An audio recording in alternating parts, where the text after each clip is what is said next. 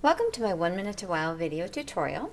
I wanted to show you one of the new stamp sets called Best of Everything. I used it to create this fun and modern card, but it's got a special stamp within that particular set that's made for you. It actually coordinates with the curly label punch, but you'll notice that I made the tiny heart Poppy Parade, and rather than trying to use markers to color all this large area, I'm going to show you a quick tip that Liz Hughes from my downline shared with me, and I just love it.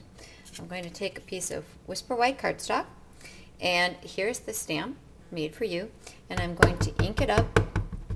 It's a pretty solid stamp, so I'm going to be inking it up real good. And oops, before I actually stamp it, I'm going to use my blender pen to just remove. It works just like a little eraser, just like a little magnet.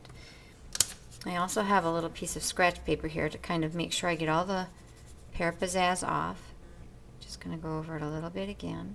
You can do this on a larger area too, but I thought it would be fun to show you with this stamp set. And then I've got some Poppy Parade. Here's one of my markers. I love our markers.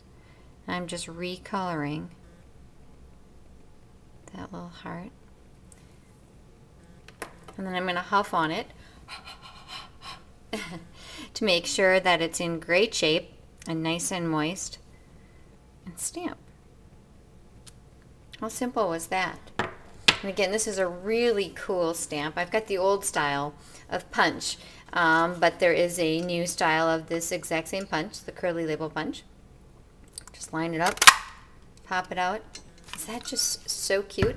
So keep that in mind. Sometimes you can actually use, for a small area, just use a Stampin' Up! Blender pen to remove ink like a little eraser, and then you can just add that little touch of color like I did on the back of this card.